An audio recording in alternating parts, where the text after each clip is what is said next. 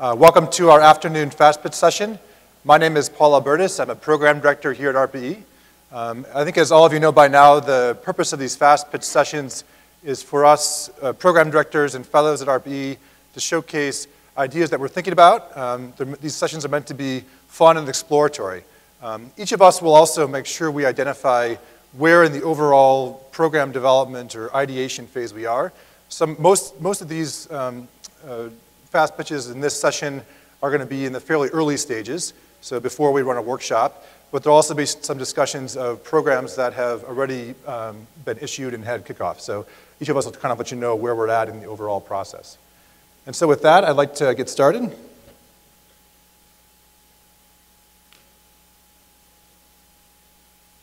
I also like to quickly announce that because we started a little bit late today, we're probably going to run until around we'll finish up by 5:15, but we're going to run past 5 o'clock, so just to let you know. Great, so the title of my fast pitch today is Beyond Batteries, Direct Electrification of the Transportation Sector.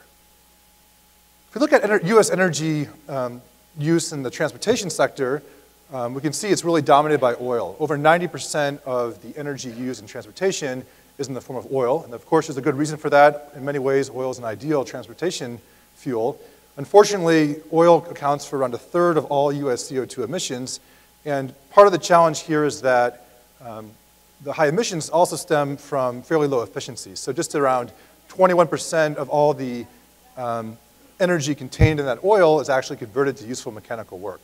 And so what I want to do today is explore the use of a different fuel, electricity, which currently has a very small fraction or share of overall US energy, transportation energy use.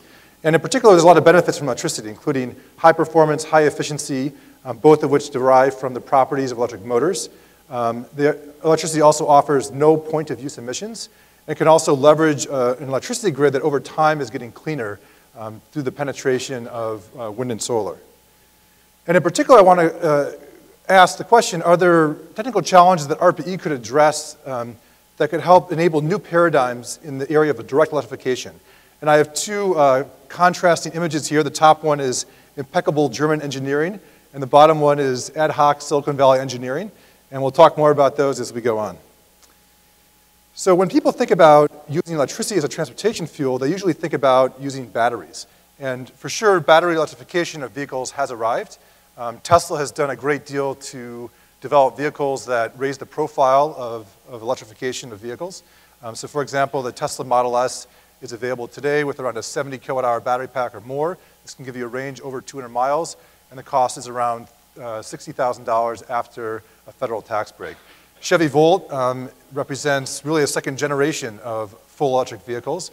This is a vehicle that will be released this year. Similarly sized battery pack, around 60 kilowatt hours, and half the cost. And so many producers, including Tesla, are going after this second generation of low-cost, full electric vehicles.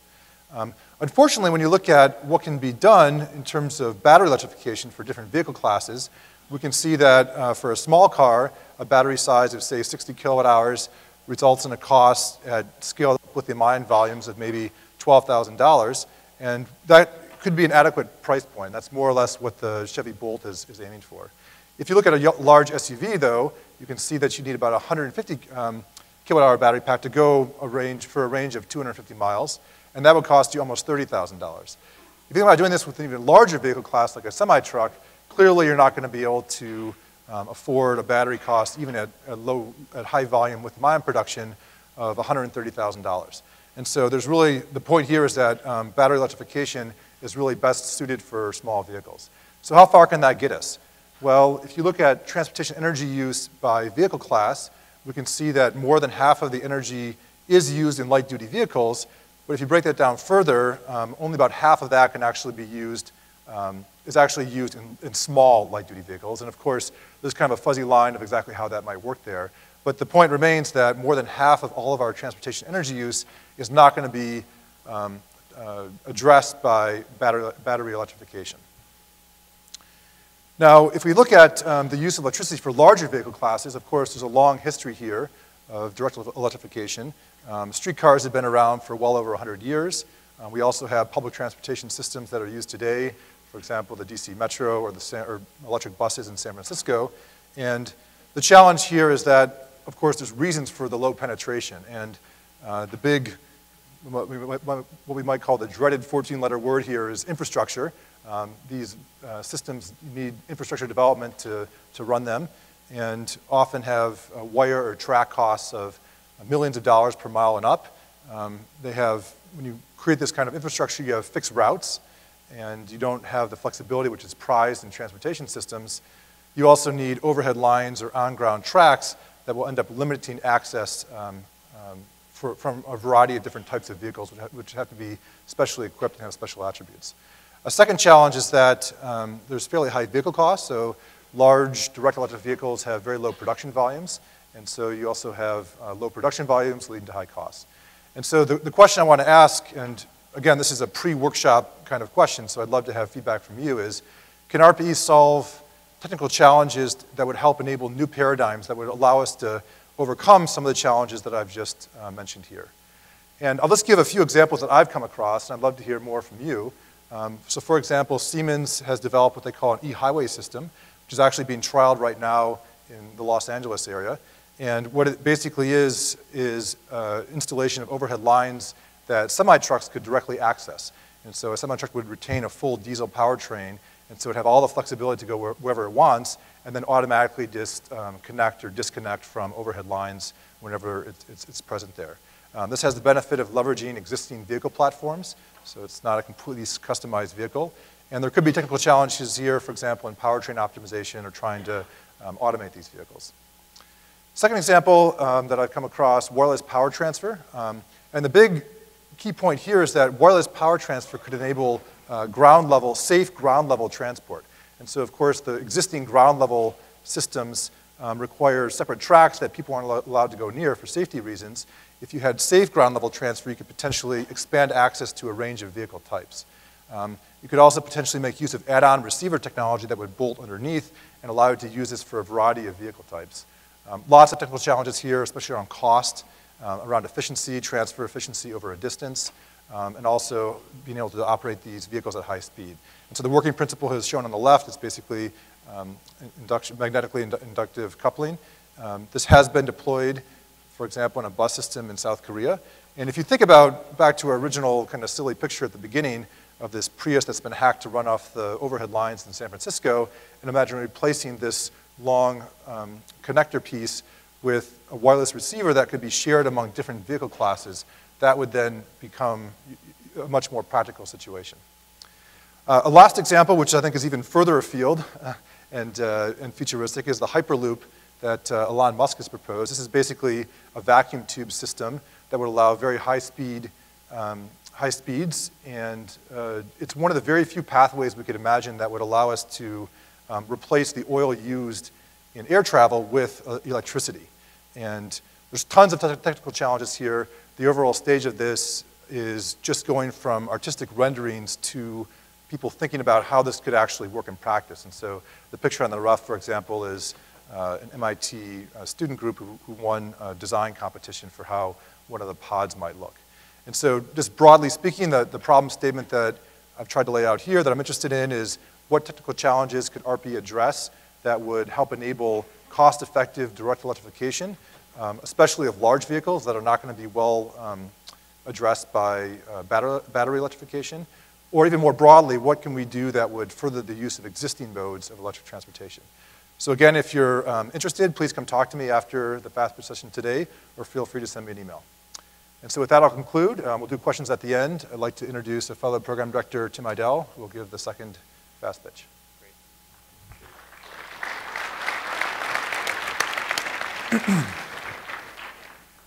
Okay, can you hear me? Doesn't sound like the mic's on quite yet. Okay, great.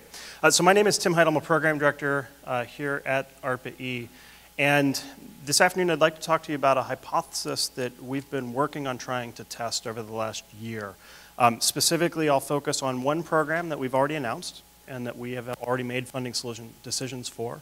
And I'll hint at another program that hopefully we can share a lot more with you sometime in the future. And that hypothesis is that we believe that there's an opportunity to use competitions to accelerate the development of new grid optimization algorithms. and pull breakthroughs on the algorithm front out of other industries and apply them to the power systems and grid domain. Now, as many of you will know from visiting the panel session that was yesterday, prizes are a very popular topic, and there's an enormous literature on why prizes can be effective, and this is just one diagram that you can pull out. And I want to highlight just a couple features of what people find prizes are really good for. First, it's separating the great from the good and identifying true excellence. It's focusing a community on a problem, on the same problem, and enabling the apples-to-apples comparison of different approaches to solving it. And perhaps most important, it's identifying and mobilizing new talent from outside the domain that you're specifically trying to work on. Many private and public agencies and organizations have run prizes over the last several years. There was an announcement yesterday here about the Google Little Box Challenge and the winner of that in the power electronics domain. So let's see about how we can apply prizes to grid optimization. So I think as everyone in this audience knows, the grid is this amazing, immense machine. Stretching for thousands of miles, it connects hundreds and thousands of generators, hundreds of thousands and millions of customers. And because we don't have ubiquitous, cheap, efficient energy storage, we have to achieve an instantaneous balance between supply and demand 24/7, 365. In order to do that, over the last 100+ years of electrification, we've developed immensely sophisticated software and business practices and organizational procedures that have resulted in things that look like this. All over the world, there are control centers that look like this that employ amazingly complex software that will enable us to achieve the efficiency that we all come to expect and don't even think about on a daily basis. And yet, all of the changes that many of you have heard about throughout this conference, renewables and the shift to gas and making customers a lot more responsive and giving them a lot more choice, serve to make the problems that these places solve even more difficult. Those challenges become far more complex, and we need new software and new algorithms to solve those new problems. Let me give you one illustration of what this looks like. This is a simplified diagram out of a report that was led by NREL and the DOE a couple years ago. And this is showing, in today's world, a simplified view of how you operate an electric power system. In particular, what generation do you use throughout a one-week period? And so you see pretty clearly you have baseload power and you have intermediate plants, and then you have peaking plants that come on occasionally during the day. And when they applied that same simulation study to a future scenario with a much higher percentage of renewables, this picture that looks fairly easy. Now remember, when you're trying to optimize a huge portfolio of generators, that problem is already complex. And it turns into something like this. So there's a recognition of the fact that we need these new algorithms. Now, how do we do it? It's both algorithms and hardware. So let me just take a quick aside. These are prototypes and projects that you can learn about down on the showcase floor from projects that we've funded over the last several years at ARPA-E, focusing on power electronics, power flow controllers that you can embed within the network to enable you to gain more control over how power distributes itself and flows throughout transmission systems as well as distribution systems. These devices, while they solve that problem and allow you to take a lot more control over how power flows, also make your world more difficult because they're giving you even more flexibility and even more decision variables. So what's the problem that we're trying to solve? We're trying to optimize the way that power flows throughout the grid, subject to physical constraints of the infrastructure. And there have been an explosion of options that have been proposed in recent years. The literature is full of new approaches that could solve this problem. And really what you're trying to do is you have all of this infrastructure, you have all of these controllable variables. What signals do you send to every device throughout that whole system to optimize and maximize reliability while minimizing cost and while perhaps even minimizing emissions? That's the problem. So there have been all these solutions proposed. Unfortunately, we really don't have a good mechanism for comparing those solutions to each other to identify the strengths and weaknesses of different possible approaches. And so this is where we came to the point where we said, maybe a prize is the right way to go here. Maybe a prize is a way to actually pull out these algorithms and compare them. So what do you need to run a prize? It's really simple. It's three things. First, you need realistic, challenging benchmarking models and data sets that you can share with everybody. And you can say, everybody apply your particular solution approach or your particular algorithm to this common data set that enables us to compare and contrast across those. You need a detailed and accessible problem definition. You need to tell the world what is the problem that you're trying to solve in a way that is not specific to those who already have 20 years of experience within the domain. You have to make it accessible to as broad an audience as you possibly can.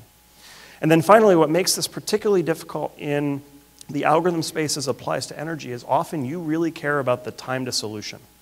Not only does the quality of the solution matter, but you need to know how long it takes to solve and how often it gives you a reasonable solution. And so you actually need a computational platform, is the third thing here, to enable you to do a fair evaluation of different methods, including time to solution.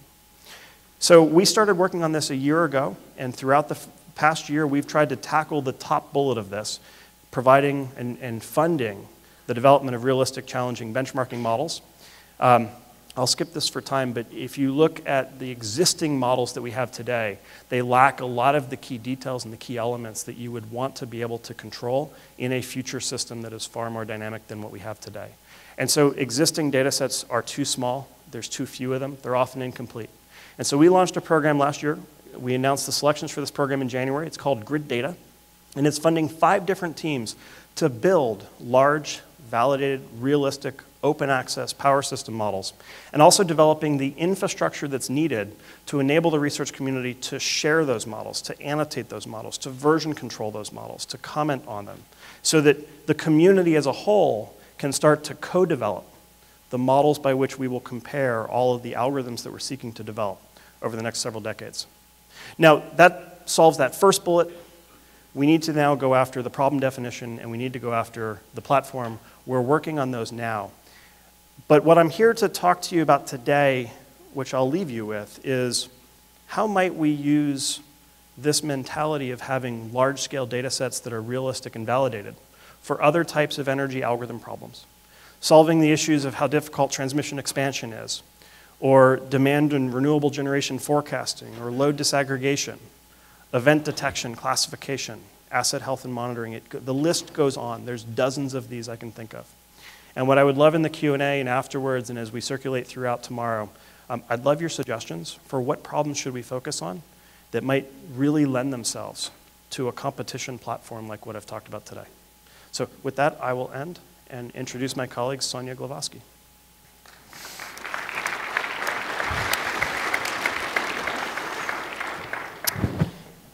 Good afternoon all, and thank you all for coming. I am program director who has actually established and who will be managing NODES program. NODES stands for Network Optimized Distributed Energy Systems, and this program is really focusing on developing methodologies and technologies that will enable real-time management of transmission and distribution of the power grid to enable larger levels of renewables integration. At minimum 50% would be our goal.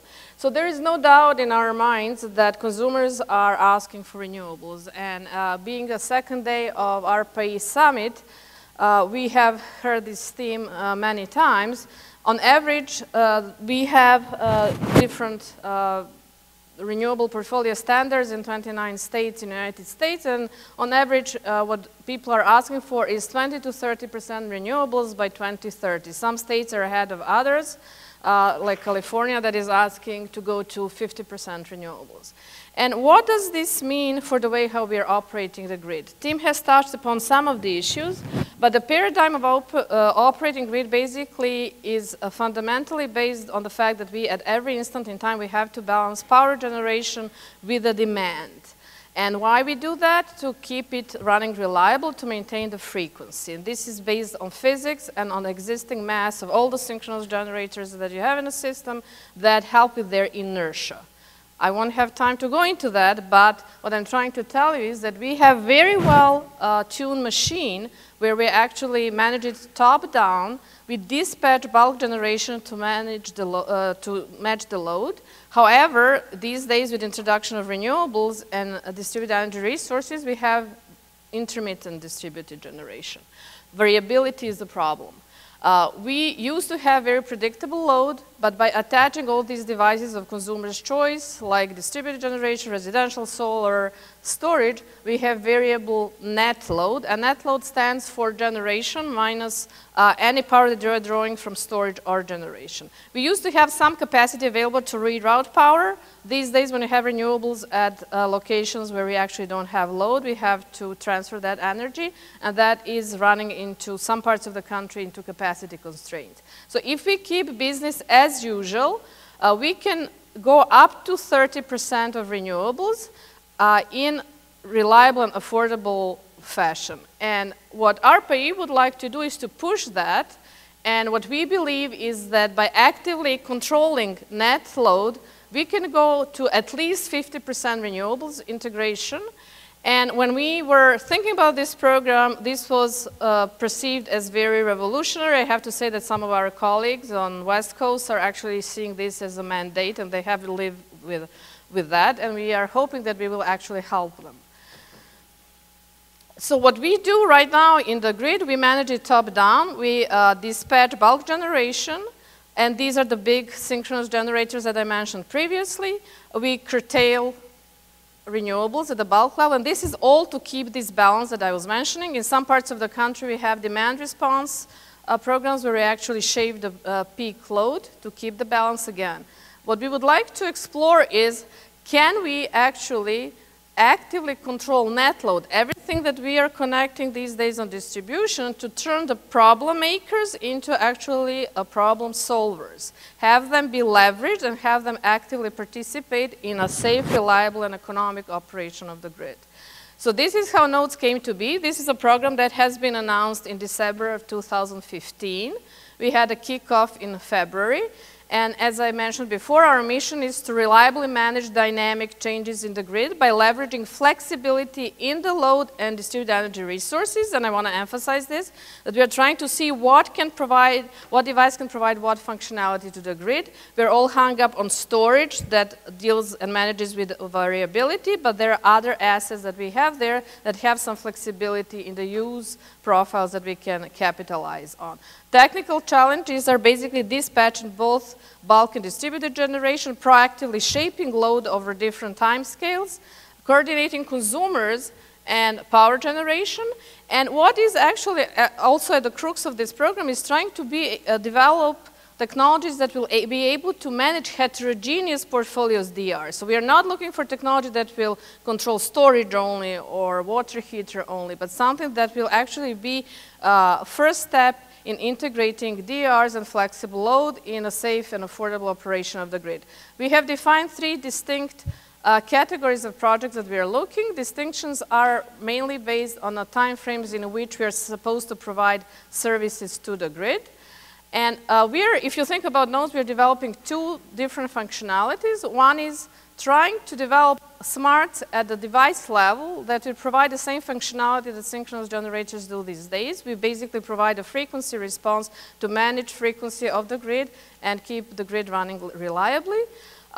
We are looking to different approach as well, where we want to proactively change the shape of the load, and we do it at 2 different time scales. Category 2 is defined, that we call synthetic regulating reserves, is basically looking into coordinating flexible loads and DRs that can respond in second time frame and sustain their desired level for minutes. And then for the category 3, we are looking at synthetic ramping reserves, where we are actually addressing phenomena as California facing these days in duck curve, where we would like to coordinate long-term shifting of loads with thermal, electric storage, and non-critical loads. And this is the category where it's very critical that what we developed actually can seamlessly integrate with the way how we operate grid right now and pave the way for introduction of some of these new other technologies that are going to be developed in other categories.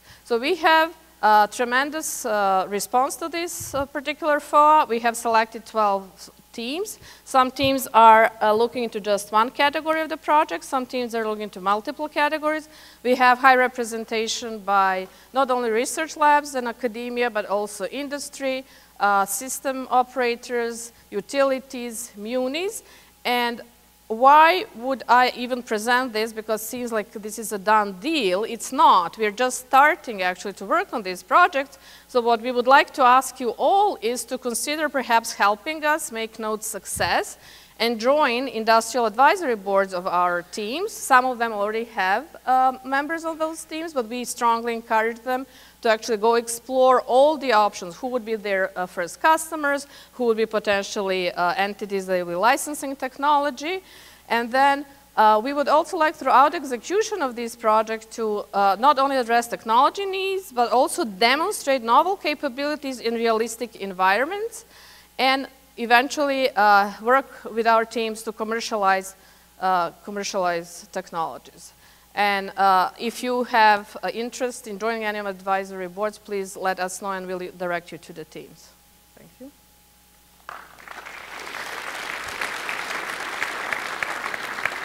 And on this note, I would like to introduce my colleague, Isik Kizilyalli, who's program director, recently joined ARPA-E.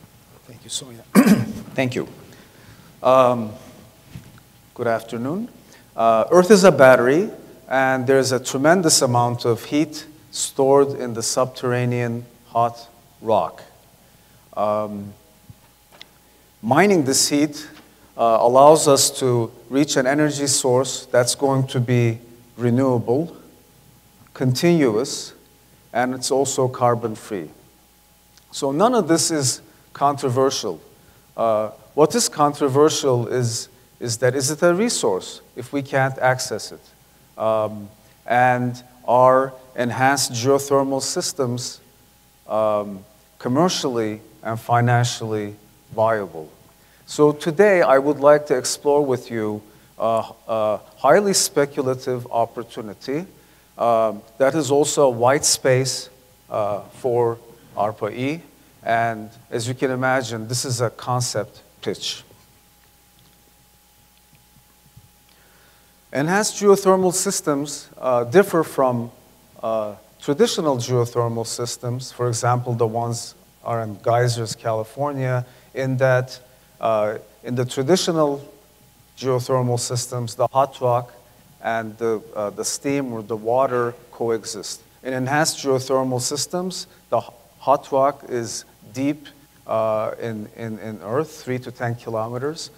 Deep, and the process is identifying the hot rock, creating an optimized fracture network, and using a closed-loop water system to extract the heat from the hot rock, take it to the surface, and convert it to electricity. If it succeeds, will it matter, and will it have impact? And I would think that it would. If an enhanced geothermal system would be commercially viable, if it was financially viable, the potential could be quite large. And the problem is ARPA-E difficult.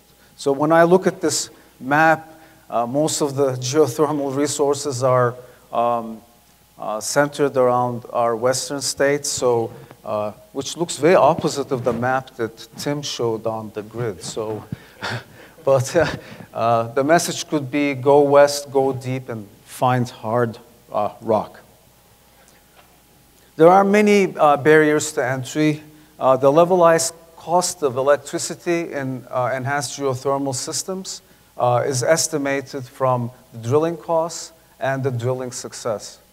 And we need to minimize the drilling costs and improve our batting average with respect to where we drill, how many times we drill. And this can be possibly achieved by inexpensive identification of the source using data from nano-satellites, drones, robots, and using sophisticated data mining techniques. Information has to come to the surface and has to go to the subterranean 5 kilometers down in very harsh environments, in corrosive environments, high temperature, high pressure, vibration environment. And the data, of course, that we're looking for is chemistry, seismicity, temperature, pressure, and to achieve this, extreme electronic devices, optoelectronic devices, the whole infrastructure has to be thought out and developed. These systems have to work at 300 degrees and higher, 5 kilometers down the Earth. And of course, where there's hot rock, it's going to be unlikely that the water resources are going to be scarce. So one option is looking at supercritical carbon dioxide, which has some very interesting properties as a working fluid, and it's also synergistic with carbon capture efforts. So geologists already know this. There are gravitational anomalies, and these can be mapped to geothermal sites. And these maps are generated on foot by making these measurements in terrain that's not entirely easy to traverse. So it's also time and labor intensive. Similarly, this data from a European Space Agency satellite demonstrates that the gravitational data and enhanced geothermal resources are correlated, very well correlated, except in this case, the granularity of the data is about 70 kilometers. So can we use low-cost, lightweight hardware and equip much cheaper satellites, nano-satellites, maybe the size of a Coke can, or drones, to pinpoint these resources, and also use other robotics on ground to narrow this resolution to much less than 1 kilometer. And what does that instrumentation look like? We also need to think how we construct the optoelectronic devices, sensors, detectors. These things need to work at 300 degrees, 350 degrees, need to be reliable over the operation of this resource. It could be 10 years, 20 years. And we have to also think of the communication network 5 kilometers underground. We're lucky that our colleagues at the ERE, Geothermal Office, they're developing such an underground enhanced geothermal system lab led by Lauren Boyd. And if we were to pursue this activity, we would be able to test our ideas and devices in this laboratory. And lastly, of course, synergistic with carbon dioxide sequestration, we should explore the supercritical carbon dioxide, which has interesting properties such as higher mobility and maybe enables more efficient heat transfer to the surface. And with that, as I said, this is a concept pitch. I welcome all feedback and input. And with that, I introduce David Brown, a fellow of ARPA-E. Thank you.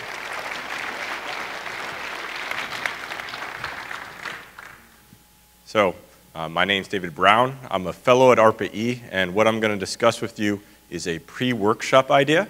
And I'm hoping that in this case it generates a little more light and clarity than heat. So solar thermal processes have the potential to provide all of our energy needs, both chemical and electrical. They don't. Why not? They're too expensive. So let's think through the problem. So if we want to convert something into, let's say, electricity, we take a feedstock, either our smiling sun or our smiling methane molecule, we turn it into heat, and that high pressure and temperature causes a turbine to spin, and that converts it into electricity. So if we look at the cost for these two feedstocks, the sun, solar thermal, is way more expensive than natural gas. And you ask, why is that? Well, it's way less efficient. It's about half the efficiencies, and Carnot tells us that if something's less efficient, it's probably for a thermal conversion process operating at a lower temperature. I would say that if that turbine sees a gas at the right temperature and pressure, then it will generate electricity at efficiency. So the issue is earlier on, it's in the receiver. So how do we redesign a solar thermal receiver so that it can run a turbine that is 60% efficient? So first, how does solar thermal work? The 101 is you have the light from the sun, which is at 5,000 Kelvin. It hits the mirrors. It's concentrated into a receiver. And at this point, you're operating at typically maybe 900 Kelvin. And that means that you've lost about half of your available energy. So why are you only operating at 900 Kelvin? Why not operate at 1500 Kelvin? Well, the problem is if I take a material, like the lining of that box, and I heat it up to high temperature and high pressure and run it for a significant period of time, it's going to eventually break. It's not a matter of if, it's just a matter of when. So, of course, I could go to a better material. I could switch from iron alloys to nickel alloys, but then the cost goes up. So I'd like to somehow get around this problem of material limitations. So what if I could get the energy inside of that liner, if I could get inside that casing without it actually being absorbed by that casing? So then, in principle, there should be no reason why the heat of the material inside, that working fluid that is going to run that turbine, is going to be at the same temperature as the box. And this isn't such a strange idea, because if we look at a natural gas turbine, it operates under these same principles. And so the key component of a natural gas turbine is that combustor. So that combustor is where the chemical energy comes in.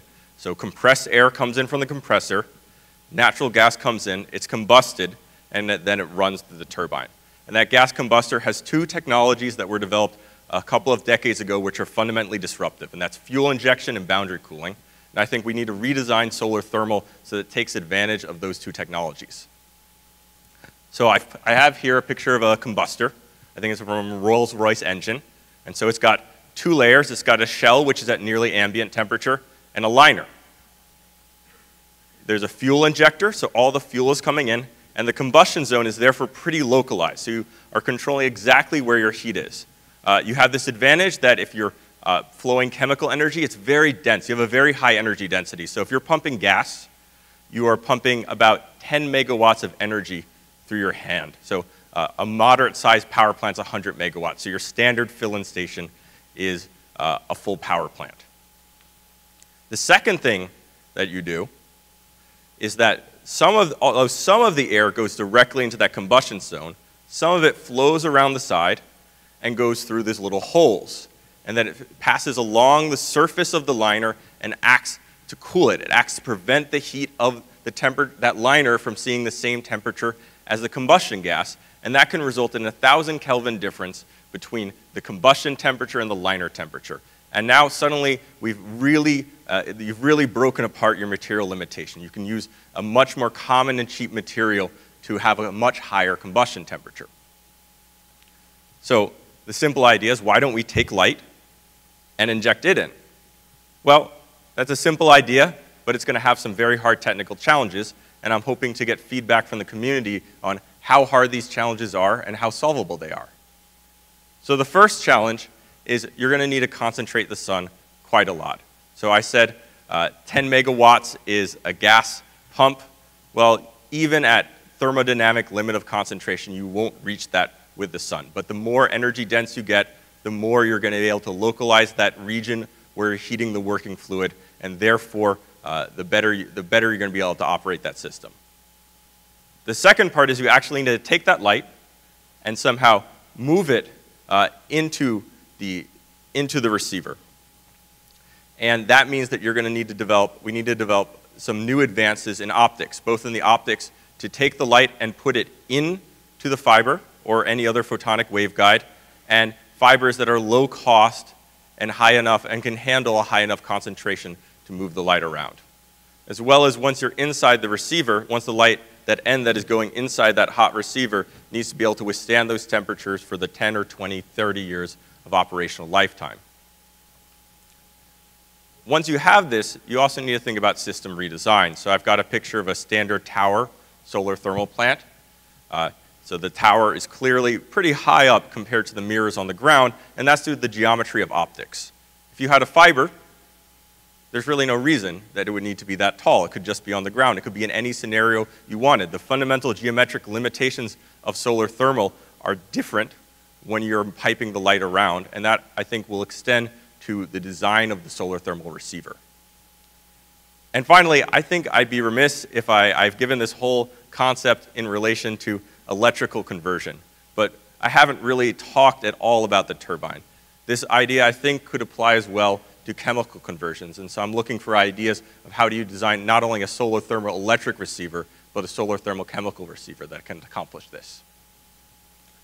And so I'll end with the challenge.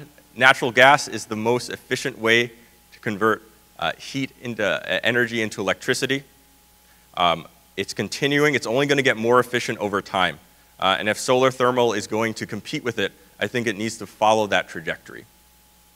Okay, with that, I'd like to thank you all for being a patient and kind audience. I know it's been a long day. And with that, I'll hand it back to Paul for the question period.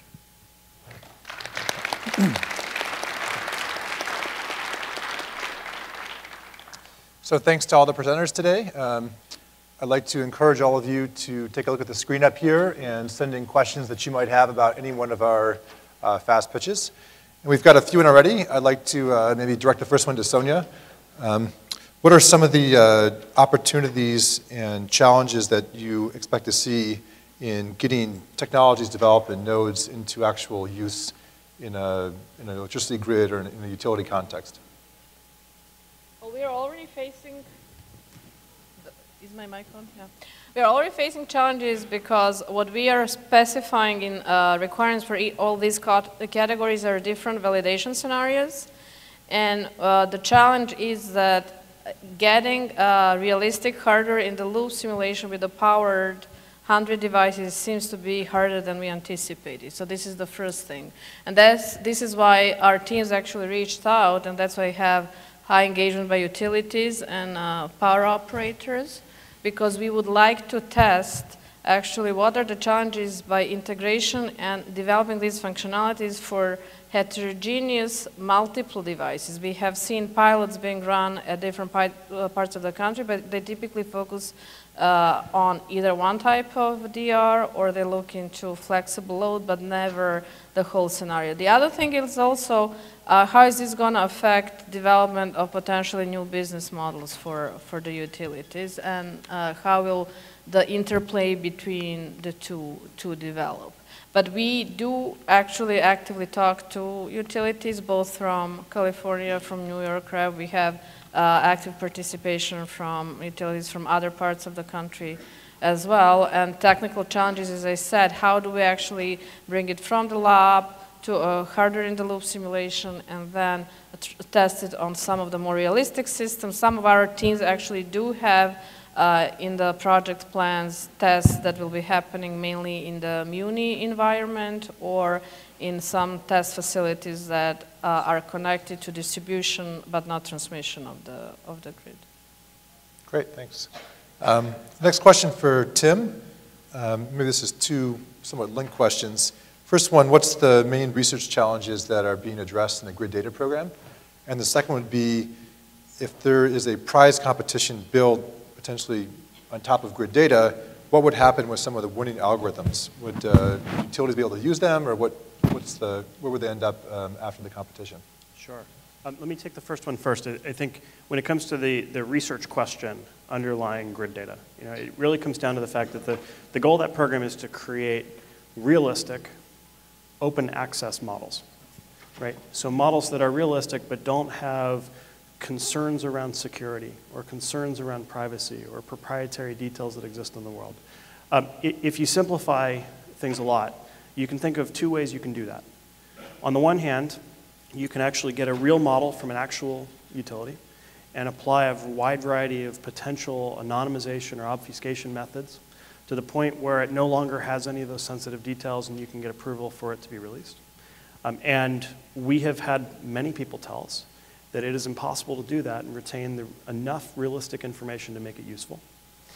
The other way you can do is you can actually go all the way to the other end of the spectrum and you can create it from scratch and use graph building methods that are coming out of other industries and create an entirely synthetic system and then use statistical methods or other potential methods to morph that into something that actually looks like a real system.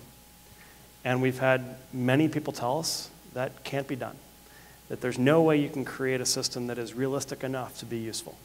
So the real research question is the identification and the development of the methods that you need to actually using either or a combination of those two extremes to give you models that actually can be released but also are sufficiently realistic to actually be valuable to the research community. In terms of the competition, just to touch on that briefly, I think those algorithms, the role of the competition is to prove what's possible on the algorithm front. And as long as we pick a good problem or a set of problems, and those algorithms are solving very real challenges, there's a range of ways those algorithms can make their way into commercial use, from standalone tools that are advisory at first to being fully integrated into existing large-scale tools that exist today. And we've had teams that we've funded in the past on algorithm work actually explore a wide variety of those potential commercialization pathways. Great. I think our next question was directed at me. Heavy-duty vehicles can be propelled by fuel cells, and fuel can be generated from electricity. It's not direct, but it's highly flexible. I completely agree with that comment. There's a whole number of pathways out there that could be used to decarbonize even heavy-duty vehicles. The one that I was laying out today, I think, offers a somewhat unique benefit of also having a very high efficiency. And so if you imagine the hydrogen pathway, which is certainly being explored strongly, if you look at electrolysis technologies, you're looking at about 70% conversion efficiency from electricity to hydrogen. You then go into a compression stage or some kind of storage stage, and then run it through a fuel cell, which would be on the order of, say, 55 or 60% efficient. And you end up at an efficiency from electricity to electricity in the grid to electricity in a vehicle, which would go to an electric motor, of on the order of 35 or 40%. And so the direct electric offers a pathway to have potentially much higher efficiencies, I'd say probably over 80%. And so that was kind of part of the motivation for looking at that particular pathway. And I think that was pretty much all the questions. I think people are probably getting excited about heading back to the showcase. So I think what we can do is just go ahead and adjourn here. And let's thank all of the folks on stage and thank all of you as well.